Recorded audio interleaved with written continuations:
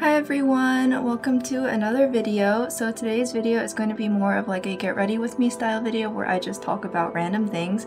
And today's topic on the list is I'm gonna be ranting about E3. So for today's get ready with me, we're gonna be trying some new makeup. I have the Pastel Dreams from Give Me Glow that I've been sitting on for a hot minute.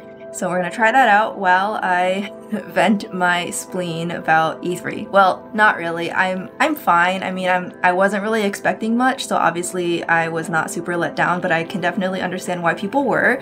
And there were a couple things that I definitely was like meh about, so we'll just talk about how I feel. So I guess it's like a reaction style video, but like with makeup instead, because why not? I'm using my Dominique Cosmetics primer. I also recently bought the mist. It's half off at Sephora right now, so if it is still in stock, you can get Dominique Cosmetics for half off. This is not sponsored, of course.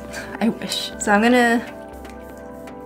So as I've mentioned before about this primer, I really like it because it starts off as a thick cream, but as you rub it onto your face, it transforms into a watery feeling essence, so it just feels really nice on the skin. And it has a really nice scent to it too. Alright, so I am using this Pat McGrath concealer as a foundation because I want something matte and full coverage, but I still don't have a matte or full coverage foundation, so we're just using concealer. I have been looking all over Sephora and Ulta thinking about what kind of foundation would be best for me to get that's matte and full coverage, but I just haven't drawing blanks. So, and maybe it's for the best because I have liquid concealer that I hardly ever use, so maybe it's for the best. So to start off with, I only watched the conferences from Bethesda, Microsoft, and I also watched Capcom's, and then of course I watched Nintendo's, and in addition to Nintendo's little direct, I also did watch pretty much almost all of their treehouse footage, aside from the games I wasn't interested in. So just to kind of tell you that. So I don't really have anything to say on anything else that was shown. I know some other companies were here, so I'm only gonna talk about obviously what I watched, and I honestly, I like barely watched Capcom, Microsoft, and Bethesda. I kind of just had them on in the background while I like kind of sort of watched. My friends were all more interested than me in those. I've historically only ever really played on Nintendo systems, and I have a PS4 that I don't use. Sorry, Mom. But I definitely could like tell, especially like with Bethesda and everything, that the energy was just not really there, that they were really struggling to like make use of the digital environment. And obviously a lot of them really just didn't have much to show, which is understandable. Personally, the Bethesda and the Microsoft conference was kind of whatever. I just was watching just to kind of stay up to date on the news.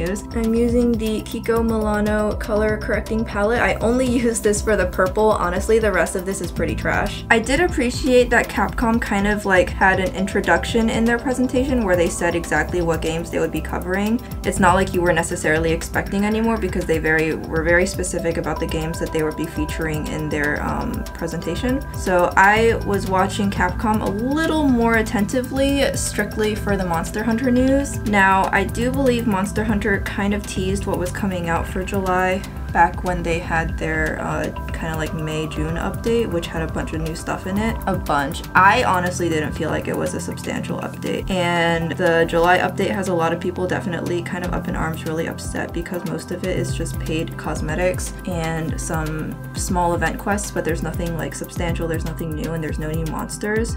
I think my biggest gripe with Monster Hunter Rise was just how little content it has overall. I remember some people saying that the development cycle got super screwed over by the panorama, so they weren't able to add all the content in they wanted, and I remember, and when the game first came out, the ending was actually not even finished. Like, they hadn't even released all the Elder Dragon bosses yet. Those were going to come in future updates because that's how far behind development went. And they promised that there'd be lots of free updates that would finish off the ending, so people forgave them at the time, but now that the ending has come out, when they released the final ending with like the All-Mother Narwa, they only released like Valstrax along with it basically, and like some Apex monsters. I am using the JX Professional Triple Concealer as usual. No surprise there. And I definitely can understand why people were really upset. But then you also kind of have this interesting debate over like, is Monster Hunter a live service title or not? Like, should Monster Hunter just be complete when it comes out, and we shouldn't be complaining that nothing else comes out besides cosmetics because we just were arguing after the Monster Hunter World was super controversial that Monster Hunter shouldn't be live service, so the content that we got with the completed ending is really all we should be asking for, and we just sit on it, that's the game, because we're just saying we don't like the continuous update cycle or anything like that. Because when Monster Hunter World came out, there were lots of updates, and these quests also cycled, and like you could like get your login bonus, and you were like always always connected online, so it had a much more MMO-like structure, which is more live servicey, and some people, me included, really hated that, and so now we're like suddenly disliking Monster Hunter Rise for not having more updates with more monsters in it, and I guess I can see why some people would think that's hypocritical, but the reason I don't think it is because Monster Hunter Rise's content is like super scant overall. The updates, like when they said that the ending wasn't even complete and that's coming on the updates, the purpose of the updates to finish the ending was to make the game complete what it should have been when it came out. And we forgave them because the development got really hit hard. But the ending is complete. If this is all the content that we have, honestly, I'm definitely kind of disappointed in the game because I'm at the point where I don't really play anymore because I have nothing else to farm.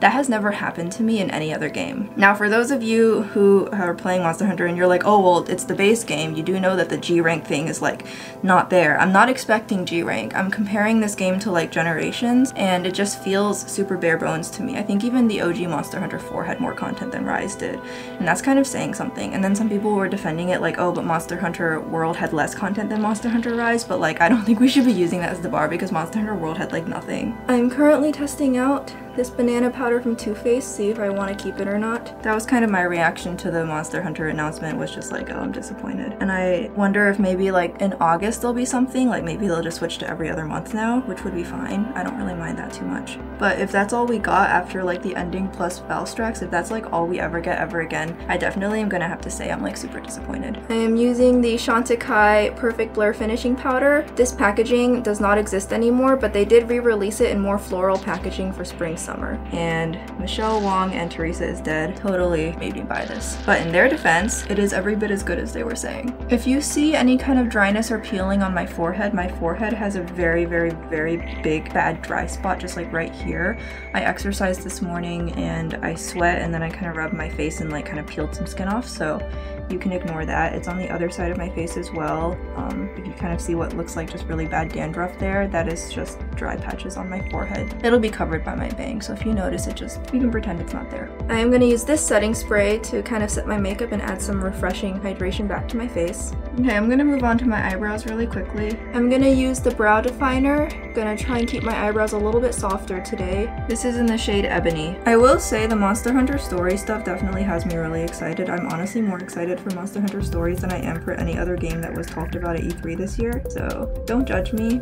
What I was kind of disappointed in was that they're not gonna be, or there's no news yet of them potentially porting the original Monster Hunter Stories to the Switch, but I remember seeing footage of it being ported to the iPad and it ran beautifully on the iPad, and it also looked really good too. They were able to just upscale the resolution, so there's no reason it couldn't play on Switch. Like if it can play on iPad, it can totally play on Switch, you know what I mean? And the first game, I don't feel like very many people got to play it because of the console it was on, so all these people have a Switch who don't have a DS, and it also didn't perform well on the original 3DS. You had to have the new model for it to even like run past like 15 frames per second. So I definitely would feel like that was a total missed opportunity to port the first one, because honestly I would have bought the first one again if they had ported it. I would have just paid for it again, and like if they had been real cheeky about it and ported it at full price, I still would have bought it. Like that's how good the game was. So I feel like they really missed an opportunity to give it a wider audience. But what they did show of the second one definitely has me really excited. I think Monster Hunter Stories is so super slept on, and I hope people play it this time around. Unspeakably excited for that game. And then they showed some footage at Nintendo Treehouse that was really nice. I honestly prefer the Brow Wiz over the brow definer since the brow definer has that fatter tip, but considering that I bought this, I'm just trying to use it just to get some use out of it. I did get it half off at 21 Days of Beauty, but still I feel bad having it and just not using it, so. And I these days don't really use a spoolie to blend out my eyebrows. I definitely am more of like a brush person. I find I have more fine control over what my eyebrows look like. As usual, I've been really liking this Tone Activator primer from KALEIDOS. I didn't powder my eyelids because of this eye primer, so it's still kind of coming out of the tube pretty quickly, so I kind of wish they had been a little more cognizant of like not overpacking the tube, but I know they were just trying to give you a lot of product to work with. Let me know in the comments if it surprised you or if you're not surprised at all. I'm like kind of curious. Like were you expecting me to like video games, or were you expecting me to not really be into that hobby? I'm like super curious as to like if that took you guys by surprise or not. Alright, so my eyes are primed, so we're gonna be moving into this big beast. I mean, I probably shouldn't have bought this. This was definitely like, I waffled and hummed and gnawed over it for a really long time, but I ultimately caved. So here's what it looks like, but I do own the Pastel Pup palette as well. So let me hold them up next to each other. They were planned out very differently, but you know, pastels are pastels. So I'm kind of holding it back here because this palette's so big. But here you can see there is a little bit of shade overlap. Like there's a pastel yellow, a pastel orange, but the shimmers here are obviously very different. There's only one shimmer in here, and then this has the white and the black. So these shimmers are really, really pretty. And because there's so many shimmers in here is why I want to do yellow. I want to do kind of like a rainbow across my eyes. I know, so original. I'm pretty sure like Beauty Bean has done this. So many people have done this already. So I'm just gonna be joining the train of those people. So I'm gonna start working and we're just gonna get to it while I continue to rant about E3. So I'm gonna start with the orange on my left eye. I know I usually start on my right eye, but I wanna go in sequence. So we're gonna start on the outer corner. I probably would have benefited from using a lighter colored primer instead of the Tone Activator primer, but I don't have one that doesn't also dry my eyes out like really badly. So I'm gonna drop the light for you guys so you guys can see better what I'm doing, and I'll kind of get like closer to the camera, I guess. So I'm starting off with Twinkle Twinkle.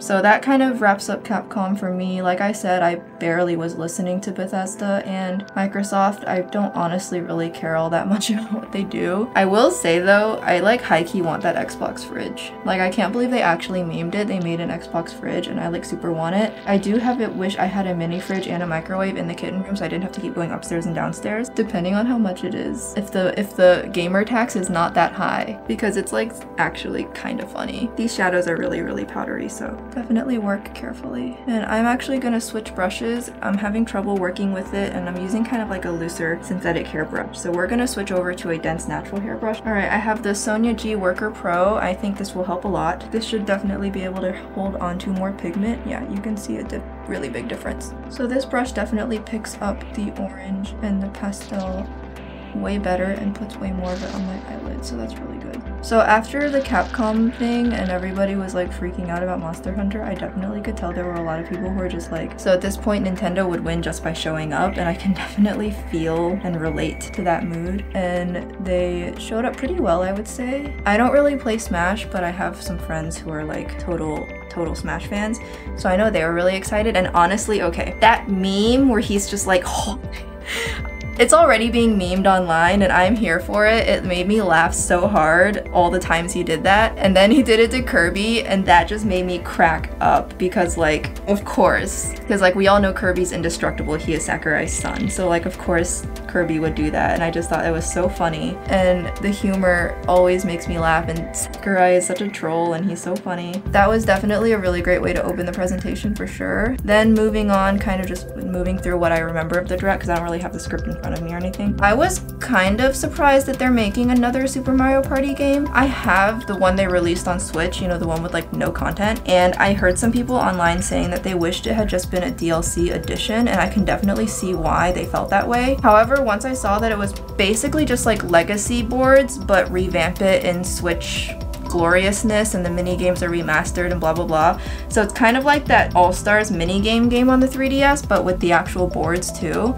Once I saw that they kind of had all that involved, I could kind of understand more why it was its own game. And I mean, it's on my buy list. I'm gonna get it. I have some friends where we really enjoy ruining each other's friendships that way, and by playing Mario Party and just being silly with each other. It is, after all, the ultimate friendship destroyer. So I'm gonna really enjoy it, but I definitely can understand people's sentiments about, oh, this should have just been like add-on DLC because the OG game has so little content. Having this come out with the old game just more or less being neglected, I can see how that really rubs it in for some people, and for me too, because I know once this game comes out, my friends aren't really gonna want to play that other game.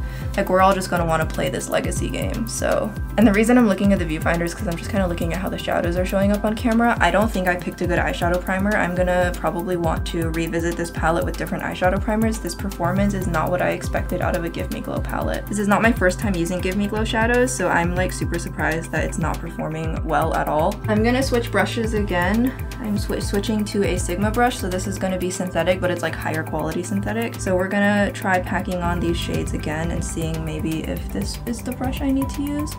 I'm having a situation where the initial color was darker, but you can see when I'm laying down more of the exact same orange, it looks white.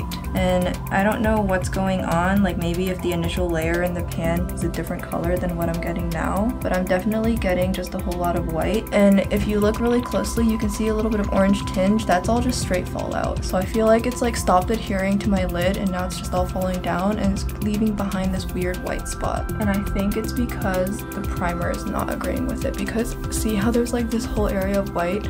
That is where the primer really was concentrated. So I'm going to try a different primer next time for sure. But in the meantime, this is all going to get covered up with shimmer, so we can definitely rescue this look. So I'm going to go ahead and focus these matte colors kind of towards my crease where I didn't put any primer, like where my finger really diffused the primer out. And we're just gonna cover up that disaster with shimmer. I'm gonna continue to play around with this palette and see how it performs using a different eye primer, and I will report back to you guys for sure, because this was a very expensive eyeshadow palette, and if this is how it performs regardless of the primer I use, I'm definitely going to be very disappointed. So I'm just bringing it higher up towards my brow bone where there's not any eyeshadow primer. So, and honestly, it is like, do you see this white spot up here? This orange is just not wanting to play. And I haven't swatched these shadows. They've only been in contact with eyeshadow brushes, so there's no way the oils should be a problem. So I don't know what's going on here. And then on my finger, this shadow feels terrible. Like swatching it with my finger, that shadow felt really chalky. Well, I'll keep experimenting, but for now, we're just gonna have to salvage the look. Okay, well, we'll move on to the other eye. So anyways, where was I? I was saying that I enjoy the Smash memes, and I'm kind of salty with Mario Party. I also definitely really enjoyed being able to see a little bit more information on Monster Hunter Stories, and the fact that they had a whole like 45 minutes of it in Treehouse Live. I was so excited because like the more I watched, the more excited I got, and they're releasing the whole first area as a demo. I am totally downloading it the moment it drops, and I'm just gonna play it until I can't play it anymore. Like I remember the first time the demo dropped for the original game, I played it so much that I was like way over leveled and over geared for the main game, but I didn't even care because I loved it so much. I was just so happy to be able to play Monster Hunter Stories, and I know I will be again. I also saw a lot of people definitely being really excited for things like Advance Wars finally making a comeback. And I saw some memes about F-Zero fans just like being the skeleton underwater. I'm sorry, F-Zero fans. I was like, when they first started talking about Metroid Prime 4, I was like, oh no, they're gonna just not talk about it, are they? And sure enough, they didn't. But then they were like, oh, but it's okay, look, we have Metroid 5 coming out. And I don't play Metroid, but I can definitely appreciate that people do and people love it, and that people were heartbroken that there was no Metroid Prime 4 content, especially after they announced that they were basically scrapping the whole thing and restarting. They were like, oh, we don't have it this year, but we have Metroid 5. And like totally people were so excited. And then Advance Wars and the Mario and Rabbids sequel, that definitely, it got leaked, but like definitely nobody really saw it coming. And then lastly, the Hyrule Warriors Age of Calamity DLC. I already bought the whole bundle of DLC. Like I bought both waves with the discounted price and everything. So I'm just eagerly awaiting it to drop, and then I'm just gonna like play it and sink another like 100 or so hours into it, because I played the OG Hyrule Warriors so much. Like I had all the DLC on the Wii U, and then I bought it again when it came out on Switch. I didn't play it as much that time, but I did buy it again because I love the game so much. And then Age of Calamity, I bought that, and I just loved the idea of making the prequel a Warriors game. I thought that was so smart. So I'm definitely super excited for the DLC. So overall, I was definitely super happy with what I saw, and the Treehouse Live gameplay was really great to watch, especially Stories. I didn't really tune in for much else besides Stories. Everything else I more or less just had playing in the background. But I will say though, like, and this is definitely the elephant in the room, there was no Pokemon. Like, I was super surprised that there was no Pokemon. I can't be the only one who wondered where it went, right? Where did all the Pokemon go? I don't know why, but there was none. That was really strange to not have any Pokemon. I'm gonna start working on the lower lash line, and I'm just gonna be mimicking on top, on bottom. I wonder if I just might have a dud shade or something, I don't know. But there was no Pokemon at all, no gameplay, no announcement, no further information being shown, and the Diamond and Pearl remakes come out literally this November, so I was really surprised that they didn't show anything. It wouldn't surprise me if they have their own Pokemon Direct in July instead and just don't show anything at E3, which kind of means that maybe they thought that their game just couldn't compete with everything else that had to be shown. Oh, I forgot, they did reveal that Shin Megami Tensei 5 is coming to Switch, and I don't really play Shin Megami Tensei, but I did play Tokyo Mirage Sessions, and I do have Persona 5. So I'm actually thinking of picking up Shin Megami Tensei 5, mostly because the protagonist is like so cute. I am super ace, but if I had a sexuality, it would be 2D pretty anime man. Like that's what it would be. And I'm not the only one who feels this way for sure. Alright, this orange is just so finicky. I don't know what's going on. I'm definitely gonna have to play around with this orange some more, but it's kind of not sticking to my lower lash line with the similar kind of behavior. So weird. But yeah, like I went online and I just immediately see memes of like, where's the Pokemon? And everybody's wondering where the hell Pokemon went. And I was kind of wondering too, like I wasn't necessarily upset about it, but I guess I was kind of concerned. You know, maybe I thought maybe they would have another trailer for the Diamond and Pearl remakes just because those are coming out so soon that they would have more information to show, but they didn't, and it just makes me wonder if maybe the remakes are gonna like really just not have anything new, which would be really disappointing. But at this point, like I'm in such a love-hate relationship with Pokemon, it really wouldn't surprise me if that's what they ended up doing to us. So that was surprising, and then there was nothing about Pokemon Legends Arceus either. I mean, talk about weirdly conspicuously absent.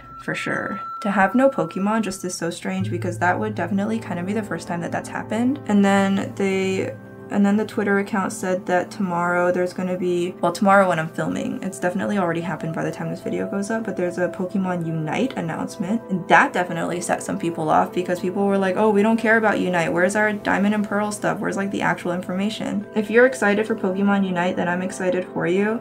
I personally don't play that genre of game, so I'm not interested. I don't really see the reason to be upset about it. Like, there's some people who are like frothing at the mouth over the fact that the game even exists, and that I definitely don't understand, but definitely not the game for me, so I've just not been following it, although the skins look pretty sweet. But it definitely was just so weird. I think that was ultimately just everyone's kind of biggest takeaway from E3 was just, where Pokemon? What happened? Well, whether the games have gotten bad or not is definitely a matter of taste and subjective opinion, because Sword and Shield were definitely super polarizing. Some people love it, some people hate it. Like, some people swear this is the downfall of Game Freak, and other people are like, dude, the games are fine, like, get over yourself. I didn't appreciate the final product. It didn't feel finished to me, but at the same time, I bought it with my money, so like, how much can I complain? Okay, so the right eye turned out way better. There's a little bit of patchiness with the purple, but again, maybe this just was the wrong primer. But like, you can see, holy shit, that orange. Not wanting to work with my eye today. It could just be that my eye is dry. This is the evening. I'm not gonna know, but in the meantime, I'm gonna start putting on these shimmers. So I'm going to start with the pink shimmer, and maybe I'll have to like wet the brush or something, because this is not really like what I expected the shimmers to be. So I'm just gonna apply these shimmers on with my finger for the time being, and you can see that they perform really well with a finger. And I'm just going back and forth between my two shimmer fingers to blend. And I'm using that shimmer just kind of all the way up to cover up all that mess on my eyelid, and it looks so much better. The shimmers definitely feel super creamy, really nice. I just kind of wish I could use a brush for these because my finger is getting it all over the place. I'm gonna use my ring finger, which has the yellow, and we're gonna just blend the two together. My eyelid is looking like now. You can still kind of see this white part here, but it's definitely a lot less conspicuous now with the metallics on it. I'm gonna try this Sonia G Mini Sky Brush. This is the flat definer, and we're gonna start working on the other eye. So I'm gonna take Too High for this, which is that mint. I think I know what they're referring to. So yeah, overall, I don't know, definitely one of the more boring E3s. I know a lot of people were like super disappointed, and there's definitely more than their fair share of people who are just like absolutely raging about it. And I mean, it didn't really live up to my expectations either.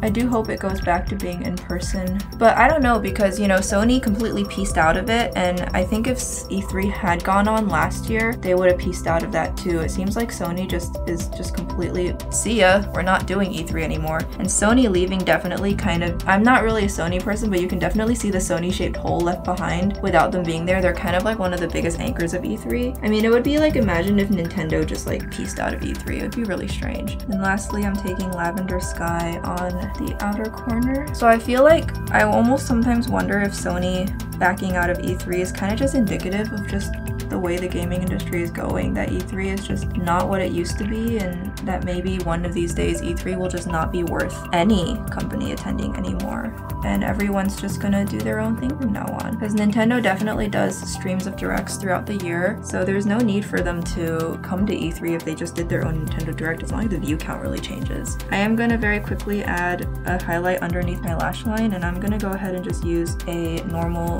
highlighter I don't want it to be too crazy under here since the eyes are already pretty crazy. I think some eyeliner is gonna help, so I'm gonna put on mascara. I'm not using lashes. It's pastel, so it's not really like it really needs lashes. I demoed the REPHR lash curler, and I do really like it. I am going to use it to curl my top lashes. As I said in that video, it doesn't really work for my bottom lashes, but it works just fine for my tops, and it actually makes my tops look really pretty. I need to like keep a hairdryer down here and start getting into the habit of like warming up my lash curler to speed it up. That's the only thing, is that it always takes me like forever. So you can kind of already see my lashes are peeking up at the world. I've only used Lash like 5 days now so far, so obviously I can't really talk about if it's working or not. Like if it gives me Mel Thompson's lashes, I'll eat my foot. Using the CLIO Kill Lash Mascara. I don't actually really like it that much. I'm really just using it up because I need to and I have it, and I don't really have any other waterproof mascara right now that works as well. So I mean, if you like your mascara to look like you don't have mascara on and you just have naturally long nice lashes, then this will definitely fit your bill. But if you want more dramatic lashes like me, like you want like better than sex level of lashes, then this is not going to give you that. This is what my lashes are looking like. They show up, so can't complain. Using the Miniature Monsieur Big Mascara from Lancome. Once it's like 2 months old is when it kind of peaks. Until then it looks okay. And then I do kind of like to take it and kind of just push it against the roots of my lashes, of my upper lashes once they've dried. And the curl's been set, I'll kind of like push it up against the roots to like add some volume. And that just makes the bottoms of my lashes look thicker without dragging my whole lash down, basically. I am using an ancient Urban Decay Perversion liner. We will see if the point doesn't break off. And I'm just gonna like add a little bit of definition to the outer corner. I think it just could use some because the pastel look is definitely super like one-dimensional. But just a little bit on the outer corner make my eyes look better. Do you kind of see the difference between this eye and that eye with just a little bit on the corner? My eyelids are super wrinkly right now. I guess to put it in Teresa's dead words, it's like wrinkly ball sack eyelids. This eyeliner is kind of slowly begin to dry out, which makes sense because this is literally like a 2-year-old pencil. And you can see it used to be full-sized, but I did use it down about halfway. I had a good life. We're gonna pair the pink with this orange right here, and we're gonna kind of create a watercolor effect. And I'm gonna apply this one more widely. It's lighter in color, so it's gonna just kind of be like my base blush. A very pretty orange shade. It develops, the color development of this blush is super pretty. Like it looks really chalky in the pan, looks really light and chalky, but on the face it actually has a really pretty kind of intensity to it. I am a clown and I did pre-order the Diamond and Pearl dual pack. Pokemon's the first ever video game I ever played, and video games definitely were like a huge escape for me back in high school and college. It's just, I just will always have, even the worst Pokemon game, I will always find a way to still ultimately enjoy it, so you can judge me, I guess.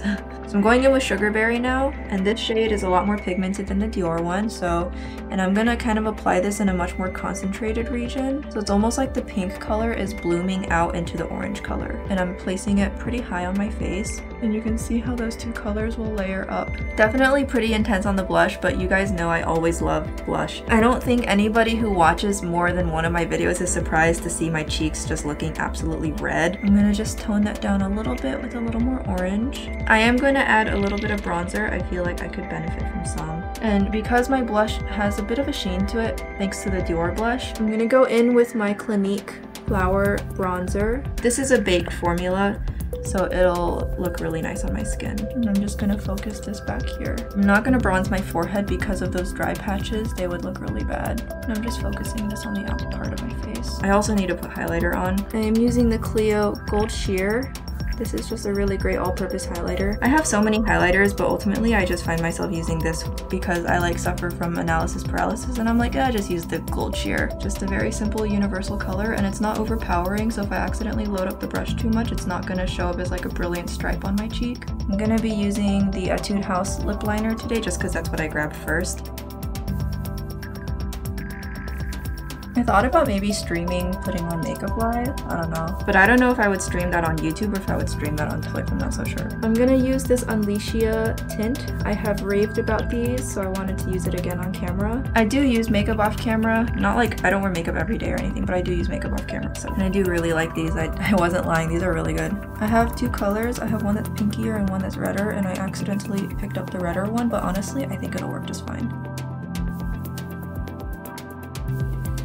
I swear I have like 5 red shirts. I'm not wearing the same red shirt over and over again, I promise. But this is the finished look. Just a very cute, sweet rainbow. Definitely appropriate given the timing. I do plan on making an Ace themed makeup look that'll go up hopefully before the end of June, and I won't be like totally belated with my contribution to Pride Month. I mean, we'll see. But I hope you guys enjoyed this Get Ready With Me. I am definitely gonna have to update you guys. I do plan on making like maybe in July I'll upload a what I've been using kind of for the past 6 months to a year, what I've personally gravitated to the most. But other than that, this is gonna be a pretty long video, so I'm not gonna talk any longer. I hope you guys enjoyed this makeup look. I hope you guys enjoyed the look. I hope you guys enjoyed my opinions and my thoughts on E3. Let me know if you have anything you want to contribute, and I'll see you in the next video. Bye!